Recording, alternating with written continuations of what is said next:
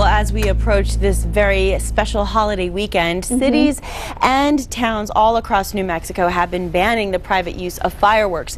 And, you know, this 4th of July, we want to remind everybody that just because you can't see the fireworks doesn't mean that you can't have a really good time. And that is why we are so happy to talk about the Freedom 4th celebration. And Riann, Powell, and Werner, who I just love, you guys. I'm so happy you're back because we have done so many fun events even together this summer, and it's just going to continue this weekend. And they're here to tell us about the annual patriotic and free, I said free, celebration. Welcome, both of you. Yeah, good morning. Good morning. Thank you. Didn't we have fun with the drifters? That was a lot of fun, yeah. Wow, they were good, huh? Yeah, they were. See, Summerfest so far has been spectacular, and the fun just goes on and it's on. just going to keep on coming. Yeah, there's more to come. Well, tell us more about the event. I mean, we can't, there's that ban on fireworks, but you guys are going to be able to shoot off some fireworks, so a good excuse for people to come see them, and you're taking precautions too, right? We are. We work very closely with our friends at the Albuquerque Fire Department. They are staged on the field. They're staged behind the scenes with the fireworks. They're going to keep us very safe this year.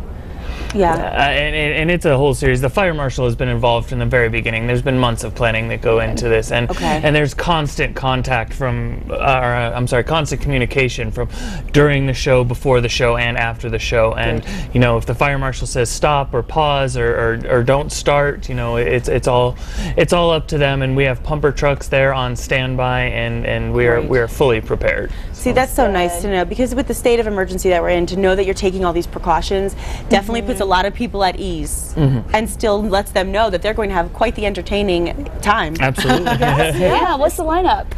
Oh, well, we got a great lineup. The headliner right before the fireworks is going to be Casey James, season 9 American Idol finalist. He's great. But opening up the day, the entertainment starts at 4 o'clock, and we're going to have the James Douglas show is going to be out there. I'm not sure if you're familiar with it. They're great. Cadillac Bob and the Rhinestones is going to be out there. A band called Mr. Black. A young up-and-coming country singer named Jayla Danielle is going to be out there. She's going to be really good. It's a good lineup. Yeah, and then we also have a youth stage sponsored by Warehouse 508. So I love it. Well, there's like a little something for everybody, and even just music-wise alone. And yes, as you said, Casey James, I mean, I was a big fan. If you don't remember and you're a big fan of Idol, he was the one who in the finale last season sang Every Rose Has a Thorn with Bret Michaels. Oh, showstopper. Love you, Casey James. Good stuff there. Yeah, so lots of fun for everybody. What about the kids? Absolutely. What do you have to go? So many great kids activities. We are going to have a very important kids area. Really? So when you walk into the park, you'll see like a giant inflatable slide,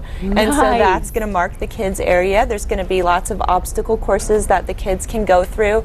There's going to be Mondo boxing. You know, they get to put on a big inflatable boxing gloves. That's awesome. Yeah, and there's going to be free face painting, balloon twisting. There's going to be some special surprise appearances by some costume characters. Really? So fun for kids of all ages. I love to hear that. And what time do the gates actually open?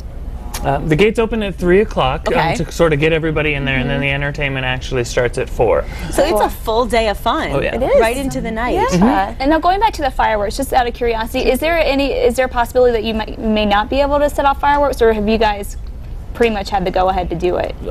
Well, in all honesty, there's always the possibility, and it just depends completely on the conditions. Even last year, we right after the headliner, right before the fireworks started, the fire marshal wanted to pause because he wasn't happy with the wind. So I mean, we have all the precautions and go-ahead in place, but just depending on the conditions. I mean, well, the wind should be better, so hopefully it's looking good. That's what she's talking about. The wind is probably one of the biggest things that could It always happen. is. So. It always is with the 4th of July. But you can still, whatever happens, it is really overall. It's a great event, and it's a great thing to plan for your entire family. Fireworks on the stage. And you guys are offering like a park and ride too. Yes. That's a very great bonus. Right? Yeah. There's park and ride this year.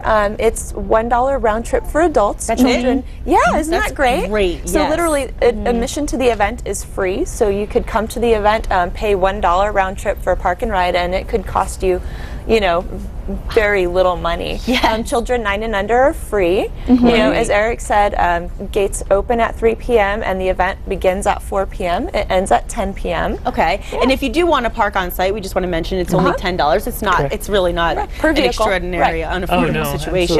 In fact, a very affordable day to have a really good time. Absolutely. From afternoon straight through the evening. the idea. I love it. And the weather overall should be pretty nice, right? It should be pretty good. Okay. Yeah, the temperature's coming down a little bit. All right. Slight chance of storm in the afternoon, but you know, we've had that all week and we haven't gotten anything yet. Yeah. So I think we're going to be okay. And I also want to mention, because, you know, at the last Summerfest, we were talking about a lot of the other events that are still coming up. There are so many things on the agenda for the city. Can you tell us about some of the other things we have to look forward to the rest of the summer? Absolutely. Well, we do have a couple of Albuquerque concert band performances. Okay. And we have another Summerfest coming up. Do you want to tell them about that? Yeah, we have on July 23rd, we have the Nob Hill Summerfest, which is turning into our biggest Summerfest ever. We're closing down Central from Girard all the way to Washington.